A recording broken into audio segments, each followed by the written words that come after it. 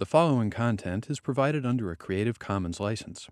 Your support will help MIT OpenCourseware continue to offer high-quality educational resources for free.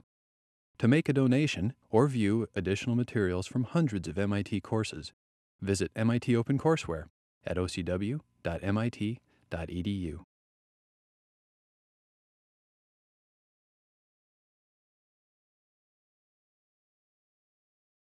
Early on in Russia, an estimate was made in that national policy would provide 9 square meters of private space per person in housing as an official policy. This remained throughout, although it's much lower than any other European city. When St. Petersburg was 2 million people, they were still operating on a 9 square meter policy, even under Khrushchev's micro-rayon policy. Anyway, let's start with Great Britain. I'm not that interested in you following the details of the case. I have a bad cold and I won't remember the difference between Milutin and, well, Melnikov. Of course I'll know the difference between Milutin and Melnikov, but some of the Bart brothers and the Vezinin brothers and all the architects and urbanists who were involved in this intense period. There was more examination of the formal options of cities between 1919 and 1925 in Russia in a compressed period than almost anywhere since. So it's worth us looking at it both as theory and as practice. Let's look at Great Britain.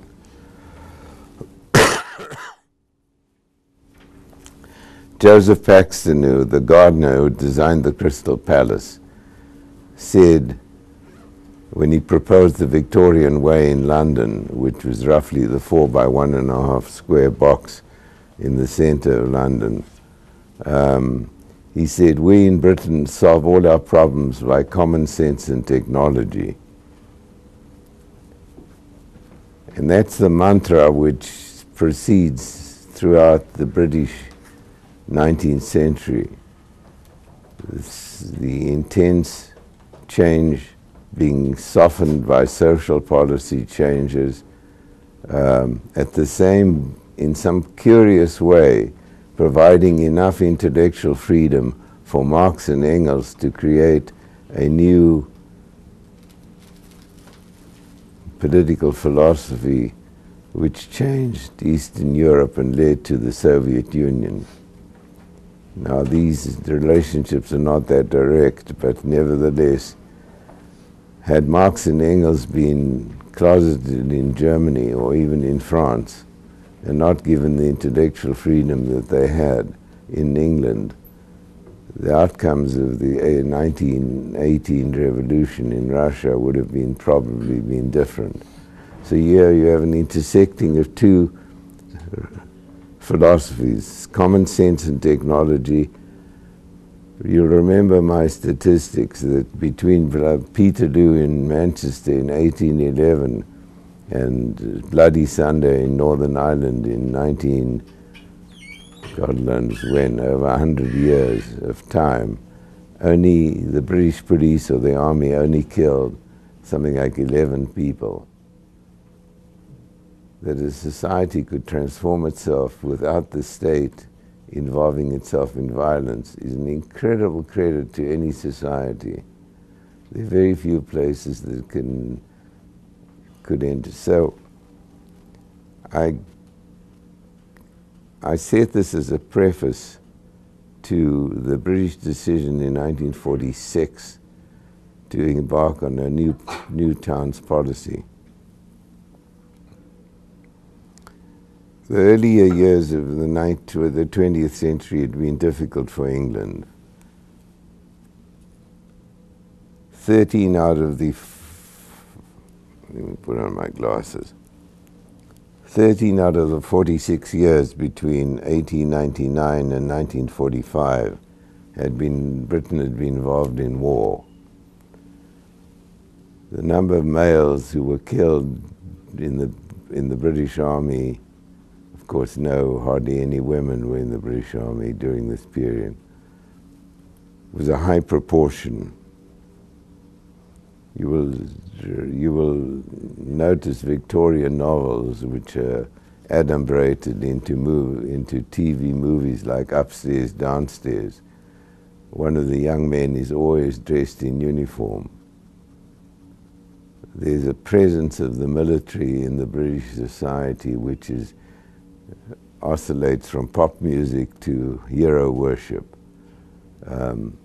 preparing Britain for the worst confrontation of all between 1939 and 1945.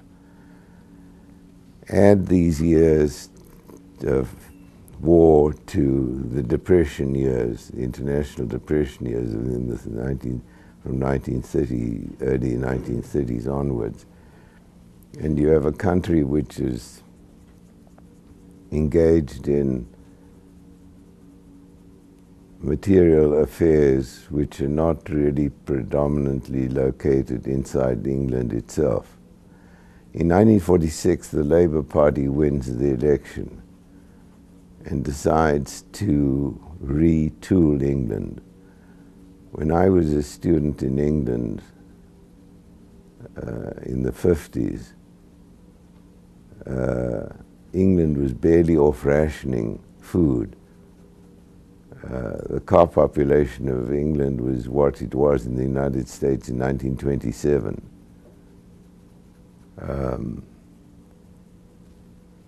So the British set out to work simultaneously on a number of innovative ideas about hospitals, about universities, and I will show you some of the university plans in sequence in a later class as a demonstration of how you experiment with certain notions about university education, leading from categorical campus plans of Sir Basil Spence in 1950 to the dematerialization of the physical structure of universities in the Loughborough College example and so on. As far as new towns was concerned, a number of things were to be taken into account. First of all, the British had a history of building new towns. Letchworth and Welwyn Garden City by Ebenezer Howard were both successful, privately sponsored, not state interventions at all. That they should serve as a model for a new policy experience is interesting. It seems to me that even advanced societies such as Great Britain build on, in the common sense and technology model, build step by step on previous experience, extrapolating it. For instance, the New Towns Committee report, government publication, 1946. Let's read what it says about the size of these new towns.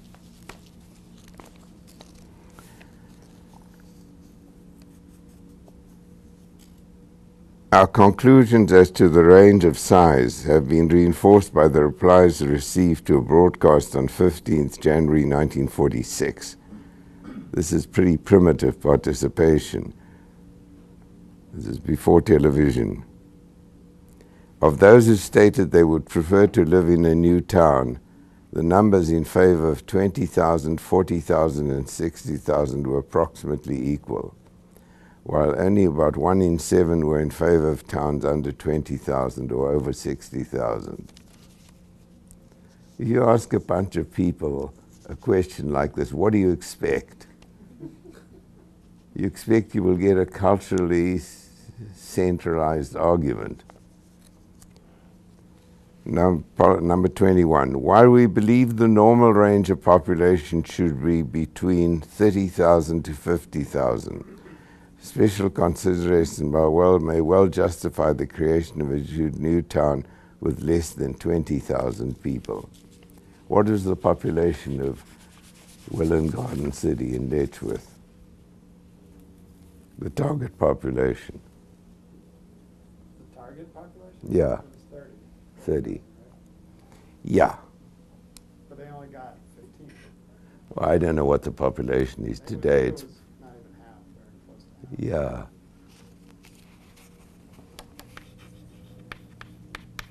yeah. Mark 1. Harlow. Stevenage.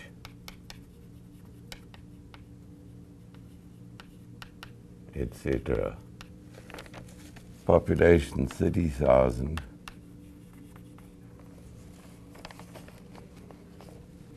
Towns which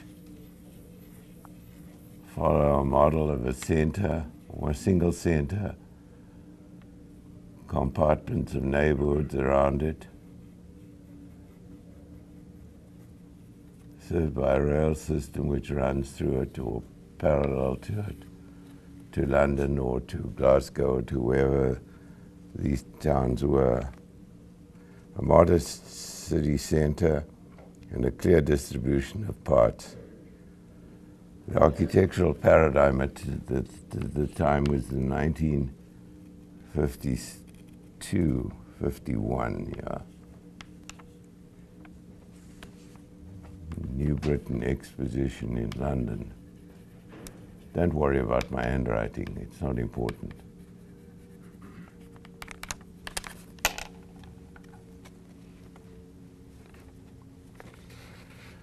The Mark II towns were more experimental. So these are attached to the past.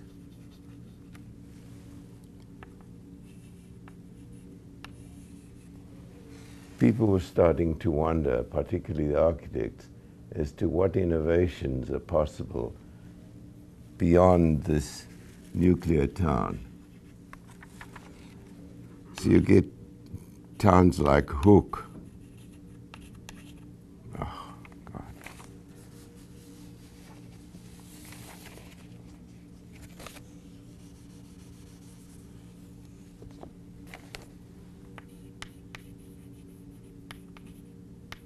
H-O-O-K. Cumbernauld, C-U-M-B-E-R-N-A-U-L-D.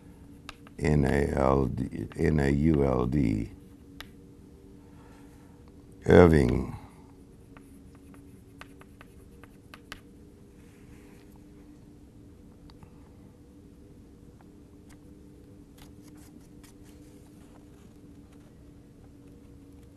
Yeah, that's, and Runcorn, R-U-N-C-O-R-N. Hook is a town which established itself in a valley. So the center of the city occupies many levels. And the neighborhoods are in a linear city within walking distance of the center. The social engineering is that you walk, if you live on the periphery, you have to walk through existing neighborhoods in order to get to the center of the city. Yeah. The plan is a linear formation.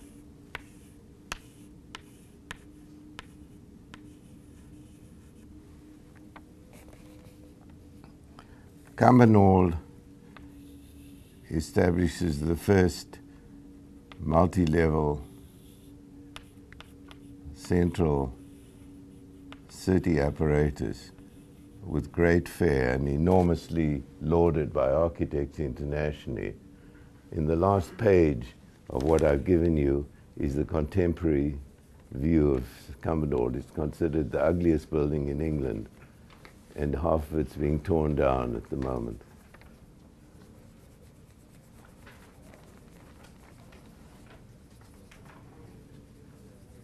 No, it's on the last page.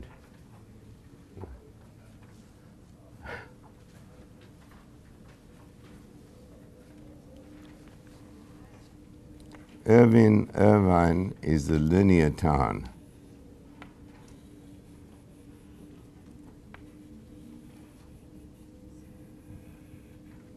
And Runcorn is built on two hills with a figure-8 configuration for a train system with a center. This is residential, and the configuration set by the topography and by the rail system which meets in the center.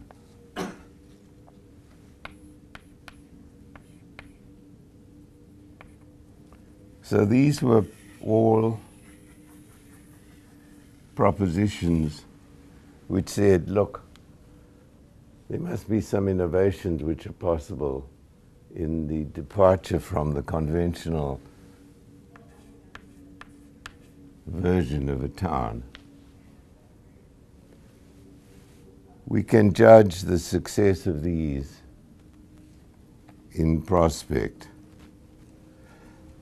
This was followed by the Mark III towns. Here the population was 50 to 100,000.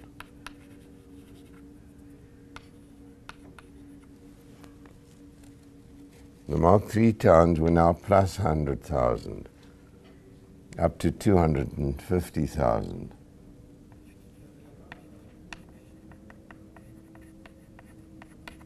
And the most celebrated of them, of course, is Milton Keynes.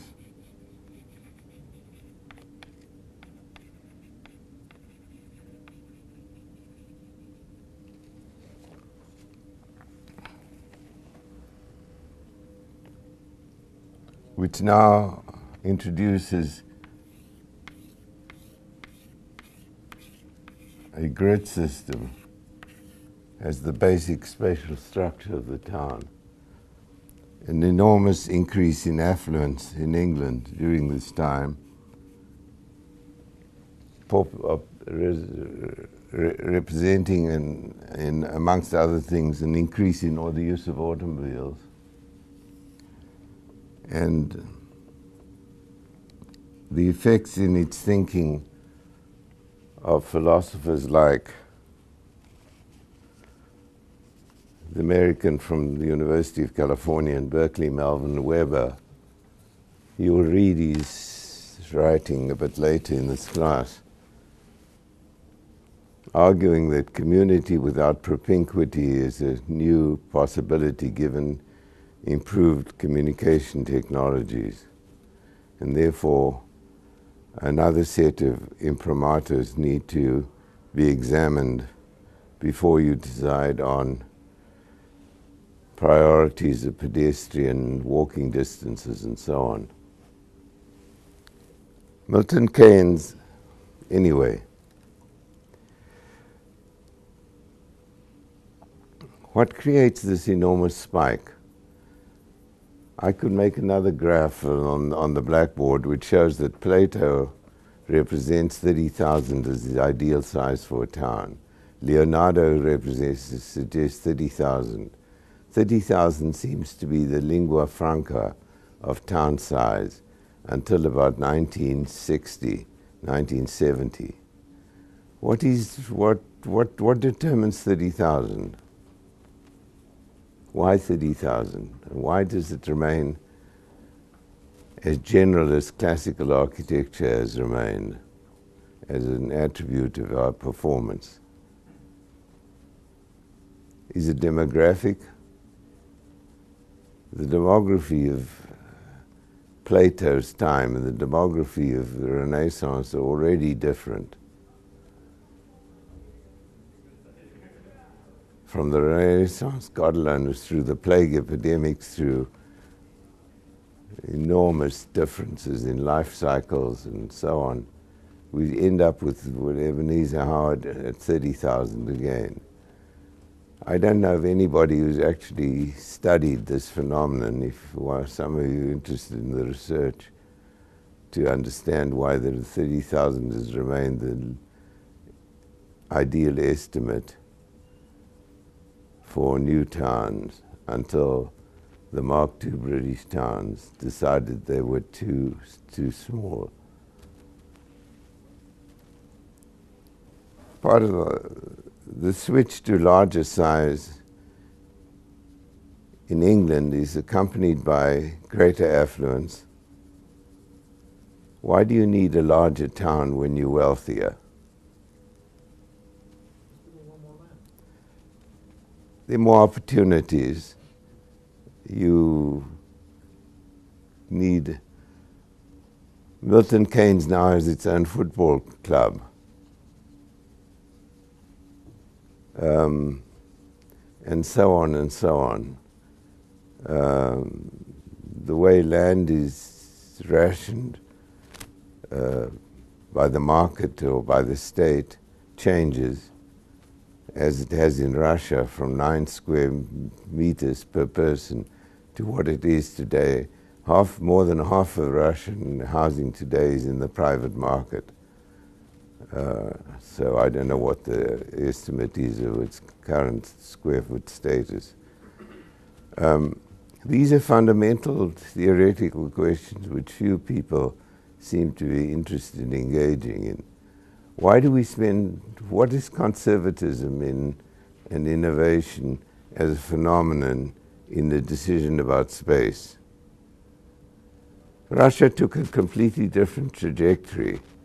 They had no history other than a history which was miserable and about which nobody wished to do anything.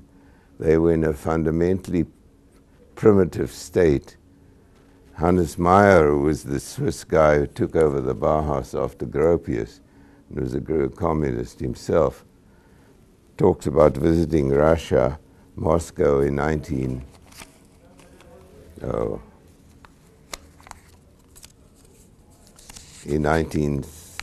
after the revolution.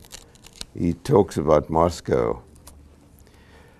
In the Arbat, where the quarter of the city in which the wealthiest merchants lived, only 16% of all dwelling houses were connected to the water main. That's a phenomenal statistic, given the wealth of the Tsarist regime and all of its courts. And in the present Proletarsky region, a Tsarist working class area, 0.6% had a water tap.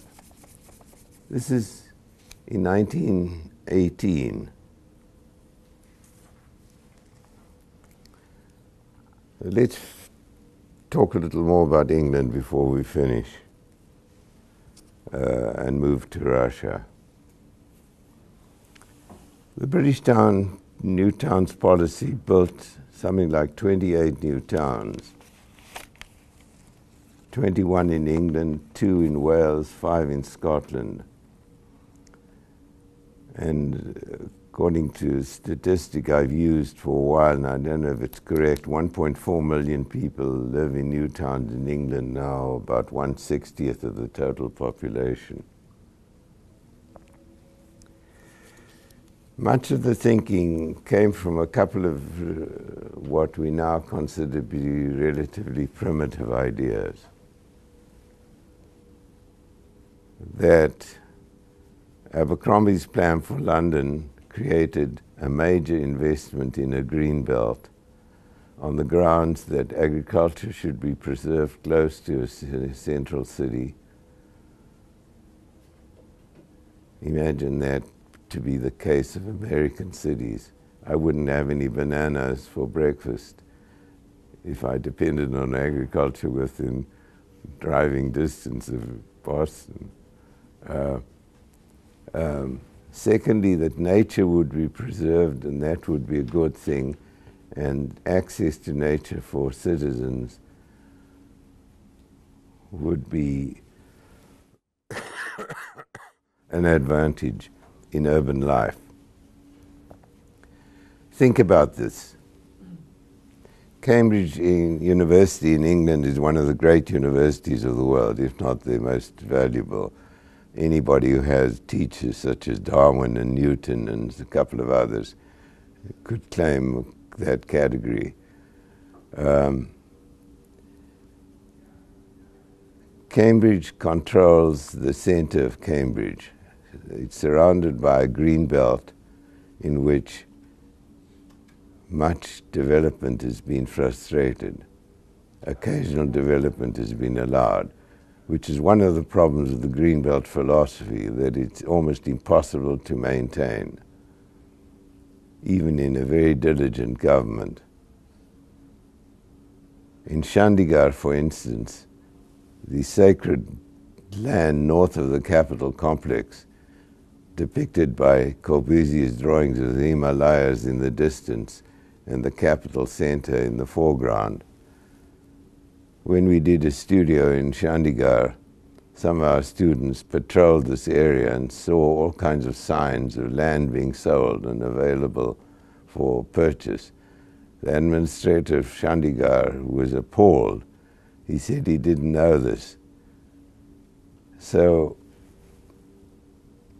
you can assume that even in England,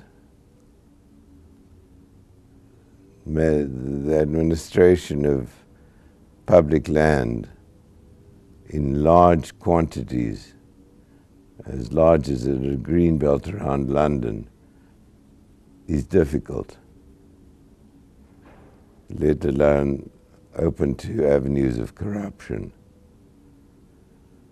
Secondly, taking out of the market a significant portion of available land must have an effect on the value of the land which is not taken out.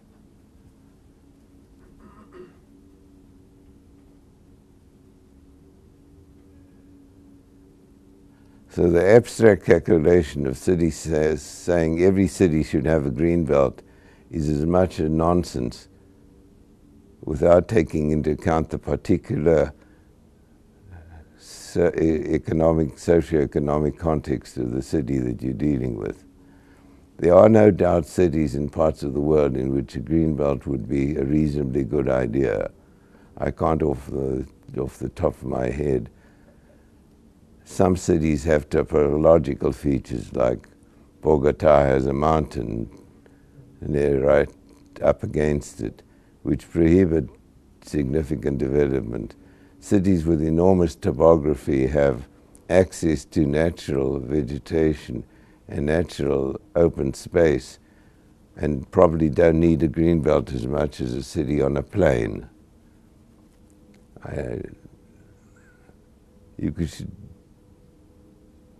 My response is simply, if a formulaic response to the large problem of urbanism is never absolutely correct, it's formulaic. My advice to you is always to question whether it's appropriate. Linguistically, city administrators pick up words. The biggest problem of working in, as I have, in the non-European American world is not the cleverness of what your ideas are. It's how capable they are of being put into place. Try writing high-rise regulations for a city like Amman in Jordan, which we did after the Iraq explosion and the enormous transfer of capital from Baghdad to Jordan. There's no working stock exchange in Jordan. It's a poor country. And Iraqi money wanted to build skyscrapers immediately. The new mayor asked us to provide him with some high-rise regulations.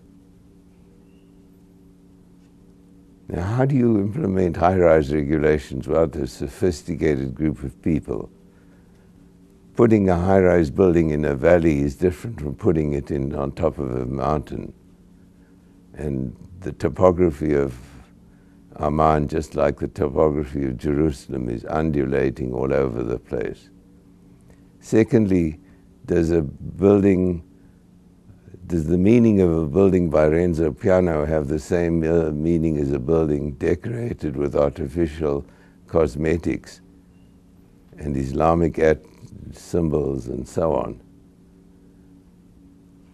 Thirdly, tall buildings in a flat city are very important. They stand out more. Fourthly, the difference between a hotel and an office building is significant with regard to what? Come on, you working in Oman. What is the difference between a developer who wants to build an office building versus one who wants to build a hotel? Think about transportation. How many people commute to an office building every morning? How many people commute to a hotel every morning? A hotel is revenue neutral as far as transportation is concerned. An office building is revenue active. I'm just giving you a list of the things that we listed. Now, the mayor of Amman has no planning staff, or maybe he has an assistant or so on. What do? He simply says yes or no, given the political pressure on him to say yes when money is to be made in a poor country. How are you going to expect a rational decision to preserve the quality of the built environment? It's a depressing prospect. It argues on the one hand for one to go for the few fundamentals that you can't live without. Transportation is one of them.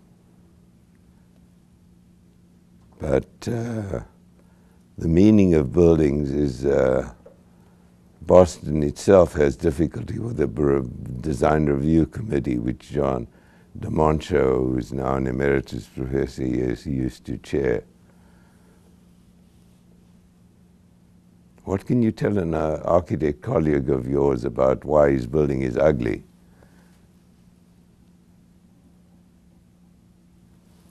Anyway, enough. The British managed somehow.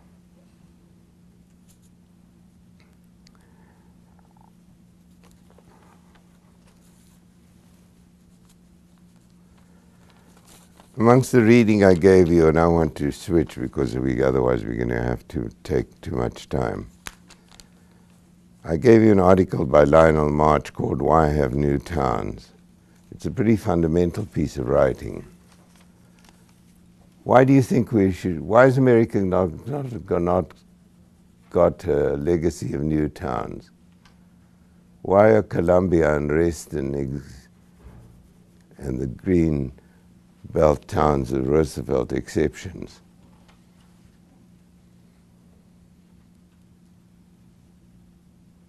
Come on, you should know this stuff. You're the most highly educated group of young people in the world. Guess. Why has Chicago not developed a set of new towns? Why is Los Angeles or Phoenix just generalized the metropolitan area through suburban growth?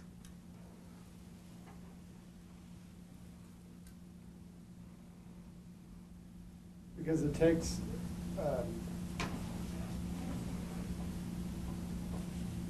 don't know. I was going to say something about it taking a centralized force similar to the state, if not the state, to think that far in advance. And with Columbia, it was sort of like that.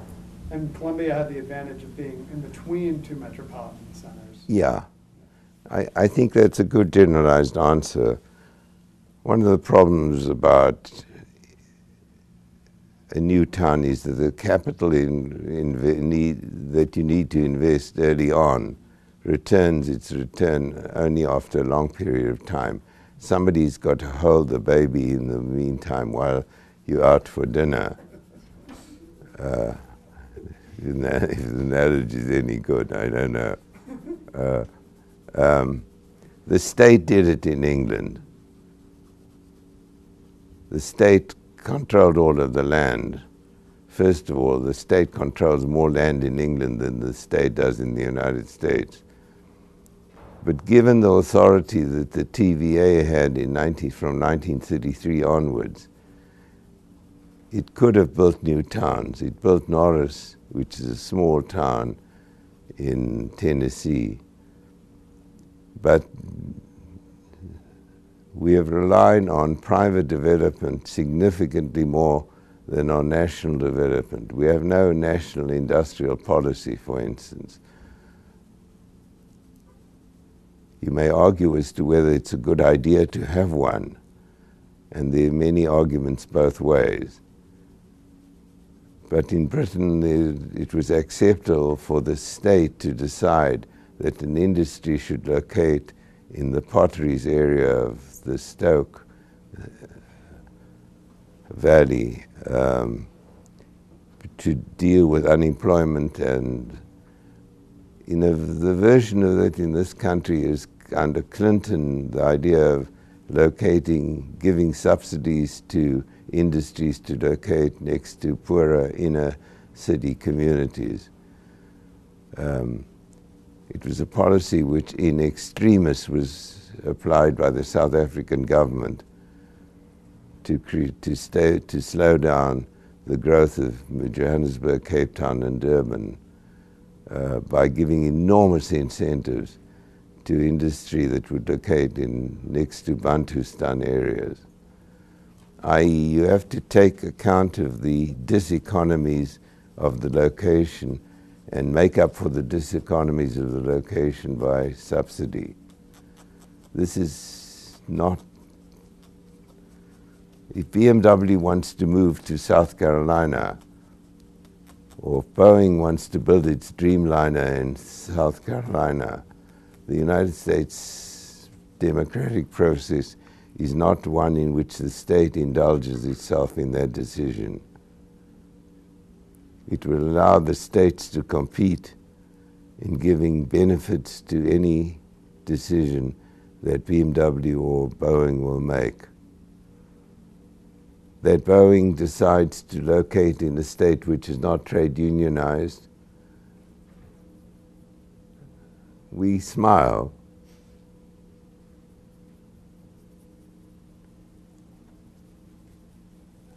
I'm talking out of class. I should shut up and just deal with the British new towns. But the British new towns have not, one of the other paragraphs I could have read from the 1946 report was that the town should be balanced. You get a similar idea to balancing, which I remember, if you remember, a couple of weeks ago, I used in talking about the Sunnyside Gardens, Radburn phenomenon in this country, Clarence Stein and Henry Wright. Lewis Mumford said, you have a need for balanced communities. That is, you need workers and elites and artists and professionals in one community. Most of the immigrant and unskilled workers in immigrating to England go to the larger cities. So the whole Abercrombie argument that new towns slow the growth of established metropolitan areas doesn't work. The market is still functioning in a way in large areas. You may say that in a large city there's enough variety in the market to take care of more people than you have in a new town. My gut feeling is that this is correct.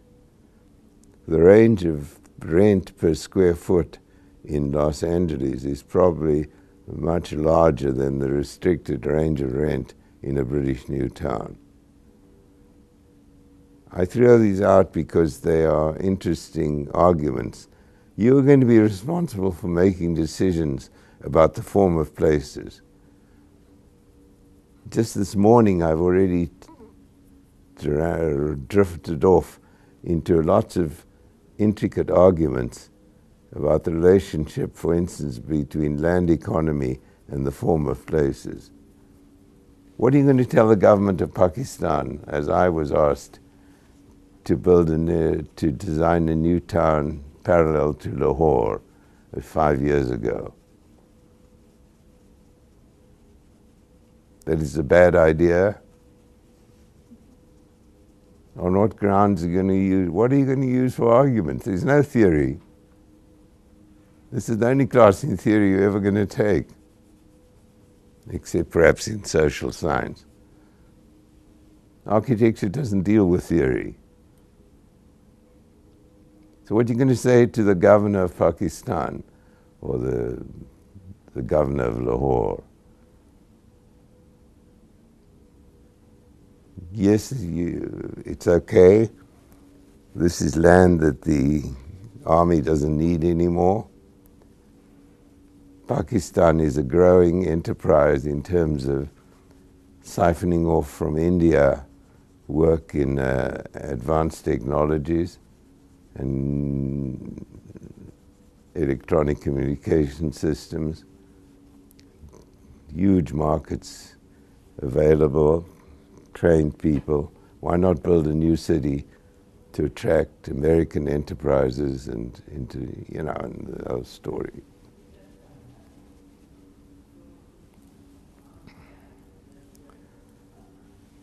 What are you going to do about migration to a new economic entity in Pakistan? A practical problem. If you create a new economic opportunity like Chandigarh, if you Corbusier, you keep on designing it as if nothing is ever going to mutilate his concept. Fact is that people from poor areas migrate to limited economic opportunities in a region and sprawl. They are called squatters. So what do you say to the people wanting to build a new town in Pakistan? How are you going to deal with it in the planning of the town? That's a big problem. We'll ignore it. We'll get the military to pull down illegal housing. Where are you going to get a labor force to do the lowest income work? Seeing you have no decent economic policy for the poorest people in your country anyway, what the hell does it matter?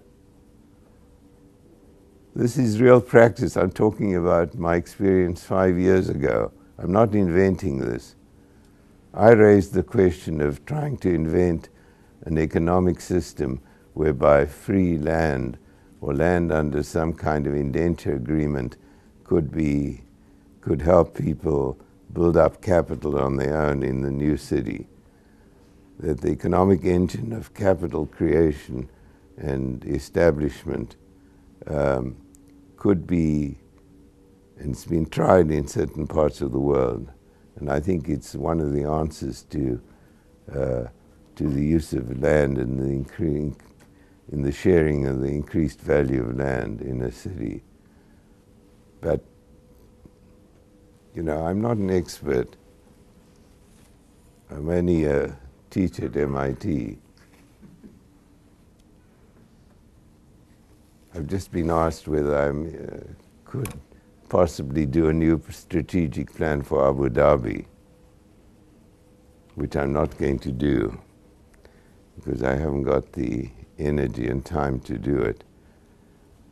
But just imagining how to do a strategic plan for Abu Dhabi involves taking into account of a number of things which I don't think you'd be allowed to take into account. Number one is the real ecology of the place. I've done 3 projects in the Emirates, one of which was on Saadiyat Island, where our ecological firm from Philadelphia decided that the island should be left alone because it was an important migration center for birds from northern Europe moving systematically to the south in winter, and other important considerations. None of that's been taken into account anyway. I'm sorry, I'm just deviating from our set story. Russia's more is simpler and much more complicated. You have a couple of things. There's no precedent to build on. All of the intense rhetoric of Marx and Engels said three things about cities. Capitalist cities are dying. There must be an option. Number two, integrate the country in the city. And number three, I can't remember.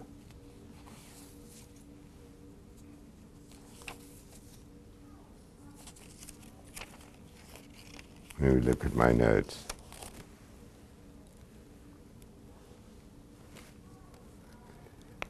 Yeah.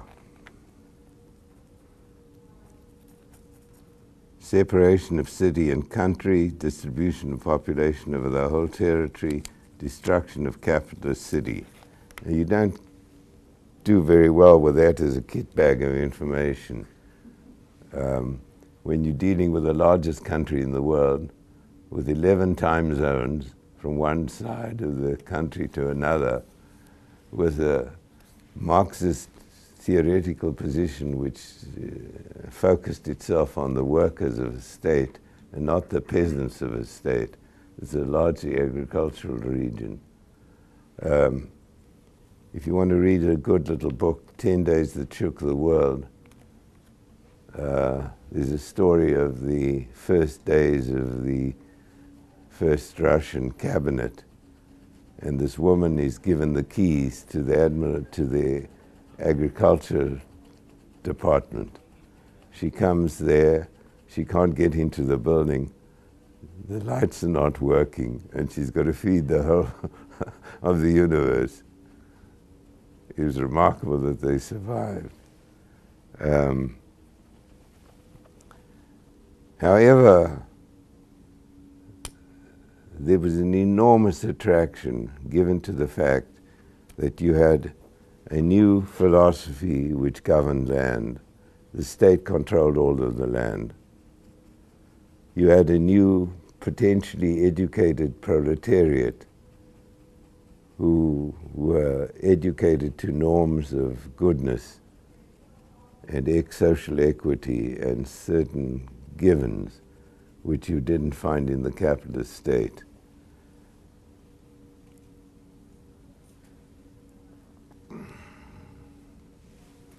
I'm having to go through this rather quickly.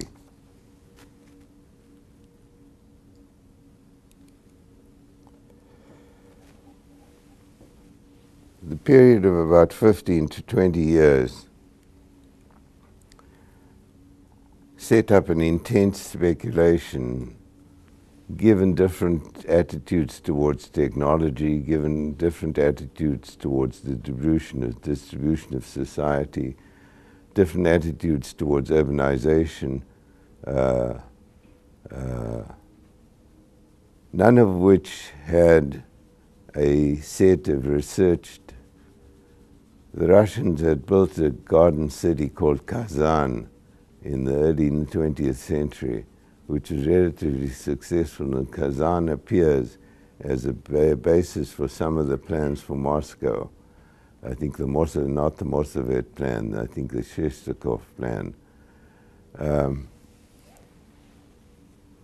There are three major institutions. There are no private firms.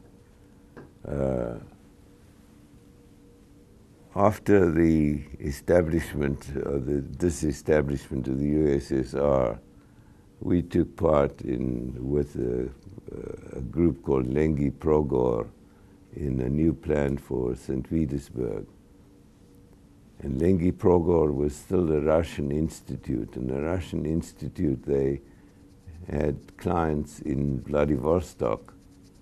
They would fly through 11 time zones to get to their clients. An incredible apparatus. They'd never worked on a city problem themselves.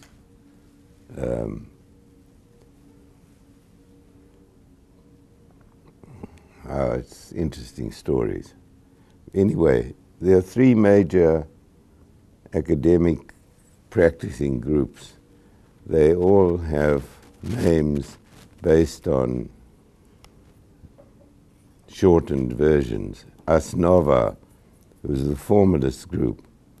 The capitalist individualist prefers the horizontal line and the immobile column. The socialist prefers the stream climbing horizontal line, the spiral, and so on and so on. What is extraordinary in all of this revolutionary rhetoric is the significance of the visual image. The propaganda train, I mean, imagine building a propaganda train. You're in a civil war, you're just about fighting with Germany, still fighting with Germany, and you paint a train to go through Russia celebrating the new idea of Russia. The preference that people gave to the visual impact of power distribution. You will see it in after 35 in the return to what Marx was very impressed by Rubens's paintings because they were large and covered enormous things that you could identify with. His version of the emotional response of people to artifacts was exaggerated. Abstraction, which was really very much the platform of people like Malevich and Lisinski and Chernikov and all of these people, those are great artists, were competing not around the social premises of the work, but who could as in the Sas Nova group, create a visual formula which would emotionally convince people that they were in an alternative setting. I don't know of any other examples other than in fascist power principles where such an emphasis, verbal rhetoric was not very much use. People learn to see with their eyes without being trained. People can't, most of the population of Russia couldn't read. The second group, the OSA group, the group with Moses Ginsburg and the Bach brothers and the Vesnin brothers and Orlovetsky and so on, were the functionalist group. They said scientific socialism and functionalism, the ideological value of proletarian architecture does not lie in the exterior forms which act as organs of perception, but in the scientific functioning and spatial organization of the practical problems involved in the practical realization of socialism. Khrushchev in 1957 said what a waste of money it was for Stalin to have wasted all of his money building Yermontov University and the Palace of the Soviets and all the shit decoration. He said, if we stripped those buildings of it, we could have housed another 300,000 students.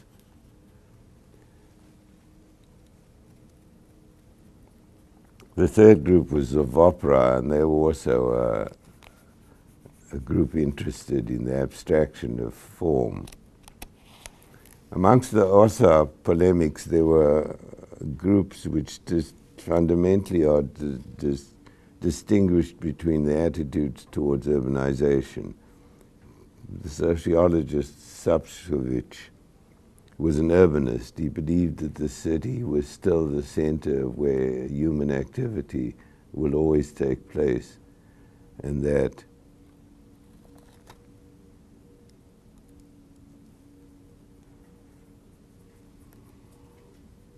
he recommended,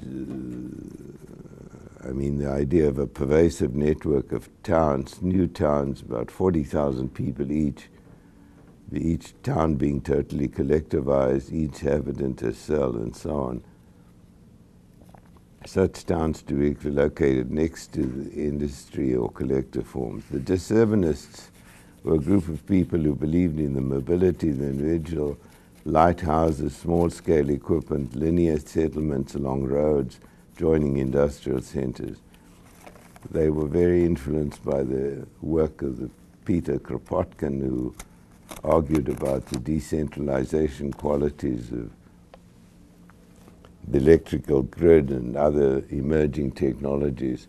For them, an ideal place was that there were apartment blocks being designed according to this formula where each person in the apartment block had a cell of X number of square meters, barely large enough for one person, and the rest of the space for collective activity. Or some of them even had proposed internal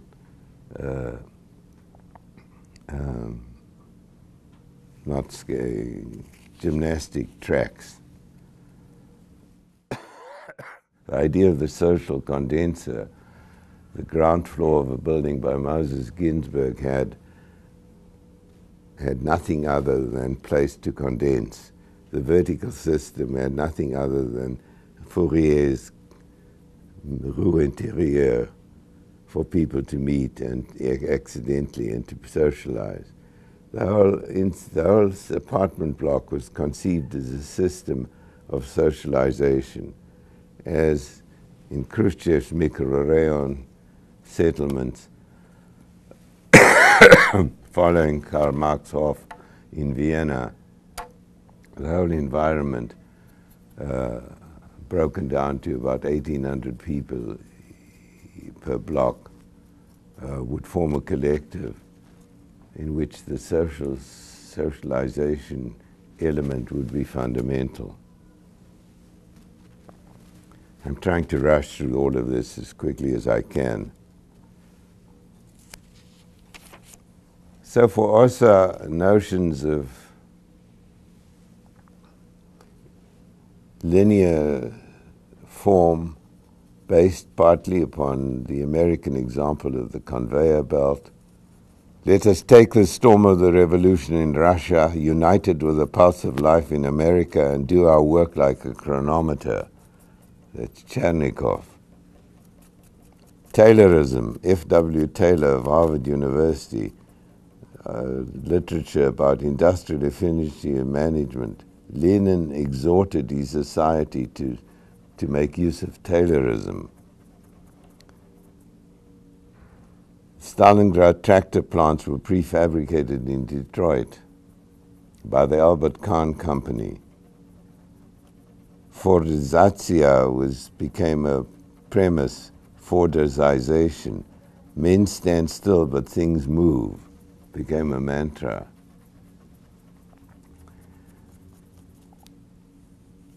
The automobile factory at Gorky was designed under the supervision of the Ford Company. Albert Kahn, one of America's more interesting architects, his company had a hand in over 50 enterprises in USA. He worked primarily for Henry Ford. Interesting. Albert Kahn's a Jew. Henry Ford is an anti-Semite. The Russians dislike Jews. But somehow, again, you have a complete breakdown of any kind of thing but skill.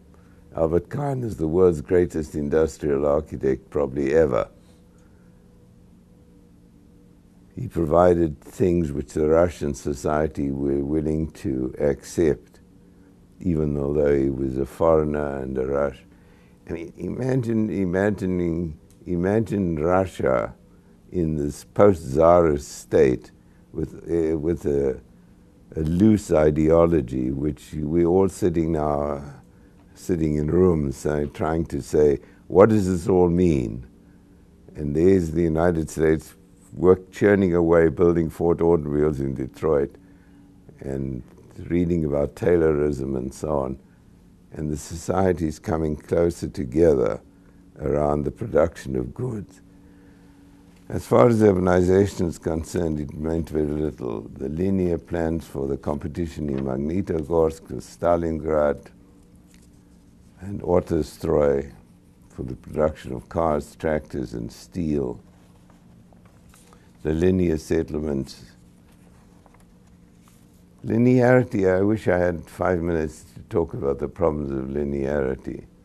Linearity offers great attraction to architects because it's elementary. Expansion is feasible because you've got two open ends. You can provide public transportation system along the line where it's most efficient. The crossings of the line are unimportant. In the Stalingrad plan, you have a park, you have housing, a park, industry, and so on, like a complicated McDonald's sandwich stretching infinitely in length. One of the most interesting competitions in urbanism. Competitions in urbanism are very difficult. If you examine the context of a city as closely as we've been examining them in this class, you probably would have to do a lot to provide a competition, unless it's for a small piece of a city, a parcel in a city. But a competition for a whole city, unless you're interested in big ideas, I don't know of a successful urban design competition yet. One of the more interesting cases is the case of the La Ville Verte competition. Just after the revolution, the Russians decided that they needed to create a new town near Moscow which would alleviate the workers from the strain of working so hard, that they could come to this town to spend a week or 2 weeks just dealing with the world of fantasy and so on. The three winning competitions were by Lodowski, who built a town which balanced trains and automobiles but did nothing particularly else. The second prize competition was won by Moses Ginsburg and his colleague, I forget the name of his colleague, who proposed a system of ribbon roads, and a train system, but the basic system was a disurbanist proposition, that people would have little huts live in the countryside connected by not telephone, just too early for telephones, electricity, and basically live in the rural areas as if they were free like animals.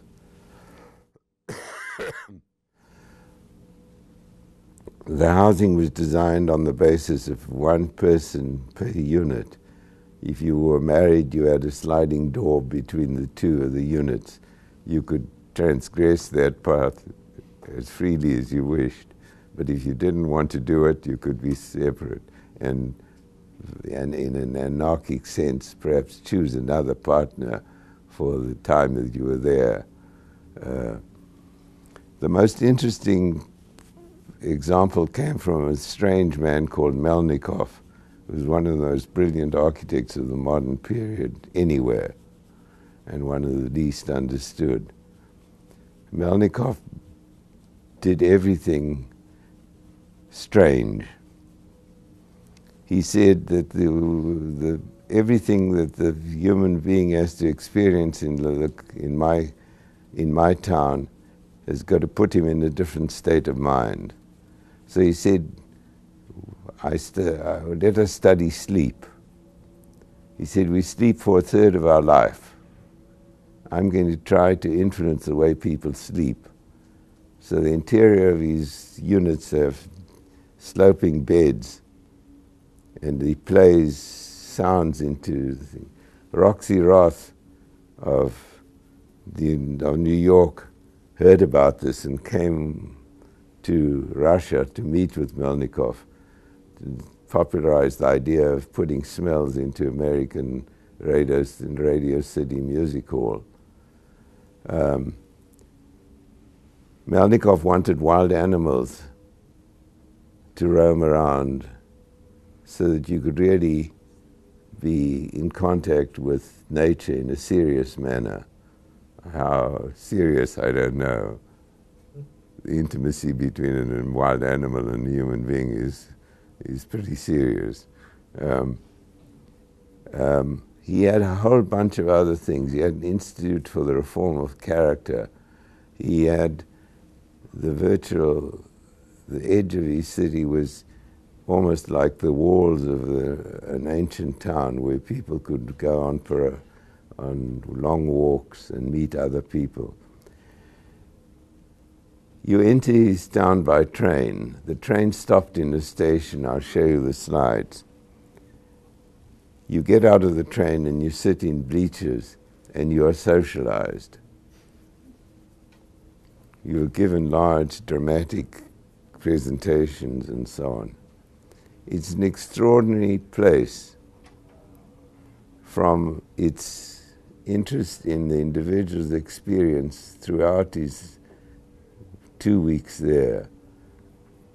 In relation to nature, he used solar energy. He had a solar energy pavilion. This is long before solar energy was appropriate in our society.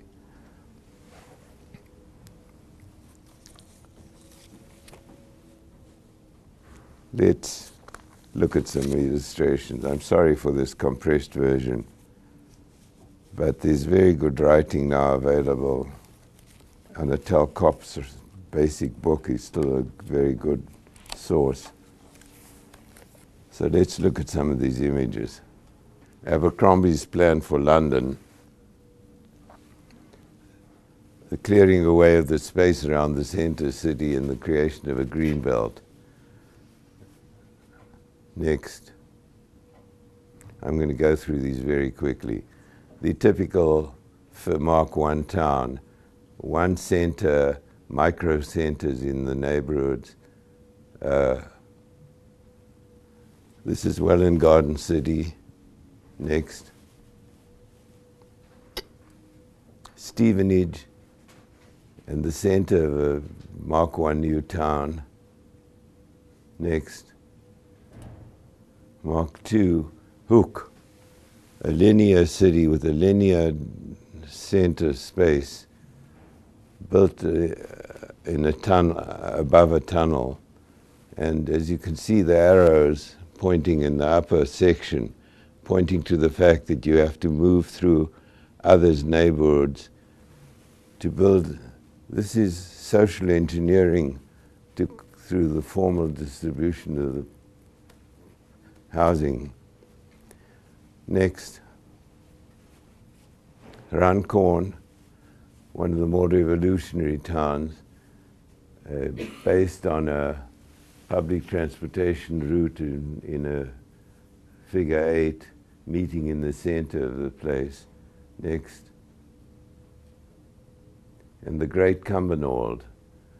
These are the diagrams of the center which fascinated the architectural world so greatly. Next. On the left, you can see the architectural use of airplanes and helicopters, which Frank Lloyd Wright used. I don't know why it's important to animate the sky in the depiction of a town. Everybody does it, but nobody suffers the disaster of Cumbernauld as Cumbernauld did. Next. Irvine, the linear town linking to, oh no, don't change that. Thank you. And an earlier version of Milton Keynes on the right, a distributed grid city. Next. Milton Keynes, the diagram on the right indicates the increase in affluence, leisure, sport, automobiles, highways. And the plan of Milton Keynes is a sectoral plan in which the grid system is carefully designed at 1 kilometer and by 1 kilometer. 1 mile by 1 mile would have created the need for separated highway connections.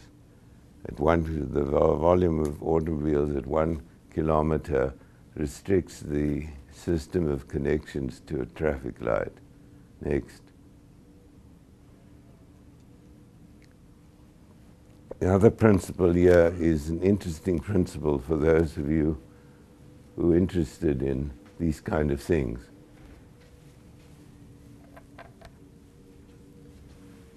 In architectural construction,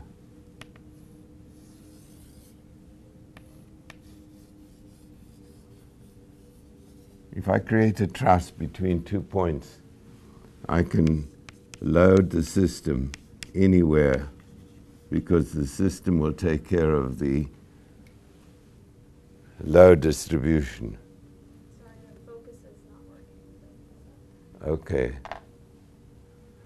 The same principle is attempted here. It's going the wrong way. Okay, there we are. Thank you. The system is designed so that the system, no matter where you locate, can be taken care of by the transportation system. In other words, you create in the design of the town a robust enough system of movement infrastructure so that any loading position, say an industry wishes to locate here, another industry here, all of it is taken care of by the infrastructure design. Next. Here's just two examples of from a Venezuelan project called El Tablazo, which is the same firm which did Milton Keynes designed at the same time. The whole idea is that the center of the town would be a zone for squatters, that the incubation requirement in the middle of a city heightens the educational input into these people, and they can then migrate from here into the existing surrounding neighborhoods. It was never built. Next. Russia. Hell on earth, the image of contemporary capitalist industry. This is from Milutin's book, Sotsgorod. May 1919, the use of visual material in the celebration of the new republic. Next. Ernst Mayr, one of the German architects, and his institute, who did the distributed plan for Moscow. Corbusier's plan on the bottom left. Next. I'm just afraid. This is one of the more interesting plans of Moscow, Chirov's plan. Basically, if a city expands, the tension is in the environment around the area which it's expanding into. What do you do with that? You will see all of these projects are uncertain. You either have a green belt, you restrict growth. If you do growth, this one tries to capitalize on the communal environment at the edge of the city. A huge infrastructure of sport, recreation, open space, and so on, encircles Moscow. The only version of this that I know is Havana, in Lenin Park, surrounding Havana, where you have, in a sense, an encultured green belt of modest size. One of the determinants, the Mosavet plan, which is similar to Ernst Mayr's plan, that is to distribute roads and rail systems all around in fingered form and linear form, and to have small interventions in linear form along the next. This is Shchushev's plan and the 1935 plan, which became the Orthodox plan, which Moscow has followed roughly ever since. Next. This is the Ladovsky's plan for the Ville Vert competition. Next. This is Ginsberg's plan on the left, mainly with high linear road systems and greenfield in between, and some versions of or diversion between a grid system and a dotted system. And on the right is the diagram of Melnikov's plan with an elephant in the center and a bull up at the top. Next. Here's his entries to the city. This is how you enter into a number 15. You are socialized on your environment, on your entry. Next. What that means, God alone knows. Here's the bedroom, which is articulated in relation to the sun and into sleep. And here's a solar pavilion on the left. Imagine designing a solar pavilion in 1919. Next is extraordinary. That's one of his drawings on the right for the new Ministry of Industry. And this is a sketch for his 1924 exhibition pavilion in Paris, which was built but not quite as dramatically as the diagram. Next. The OSA group and all of their scientific formulations. Here, the two based on linearity. Next. The plan on the right is of a linear distribution of a connection between separated settlements and a linear system in Stalingrad. The drawing on the left is interesting. One of the great skills of urban design is the skill of diagramming. You need to be able to diagram very well in order to convey your intentions to your colleagues, to other people, and so on. The diagramming system here uses simple forms of description to animate the big idea. Next. Here you can see Leonidov's idea for a distributed disurbanist environment of huts connected in a ribbon. Next. Just a few glances at housing. Here in the diagram of this housing project on the right, the ground floor is, as you can see, occupied with people condensing, playing sport, here on the left is a diagram projecting the power of the Rue Intérieure, the central position, which is links through a number of floors through the building. Next. Moses Ginsberg's modern apartment block. The ground floor and the roof are totally given over to communal space, and the floors in between are small and compartmentalized. Here's a project for a residential environment, combining a number of the features of these intellectual groups. The advertising of the building, giving the visual prominence to the shape of the building. There's a wheel. I don't know if the wheel articulates the idea of the elevator going up and down. Next. This is the projection by one of these groups for the housing in the Magnitogorsk competition. This is in fact on the right what was built as a result of the competition. Next. This is Melnikov's cinema in Moscow.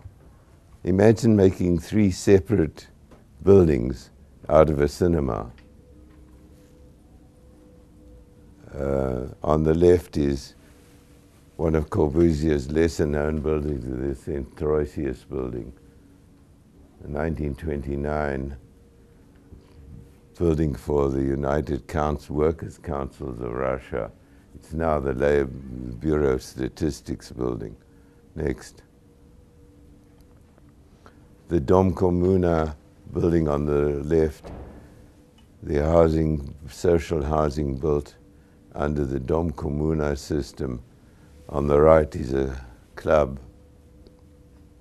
Next. But these are just two diagrams. Here's Tatlin's famous monument to the International on the left. On the right is Melnikov's entry into the Pravda competition. All of them involve the building moving at different rates. In the Pravda competition building, the core of the separate cores of the building rotate the building at different speeds. It's the invasion of architecture by movement. This monument to the International has also rotating geometric forms which move at different speeds.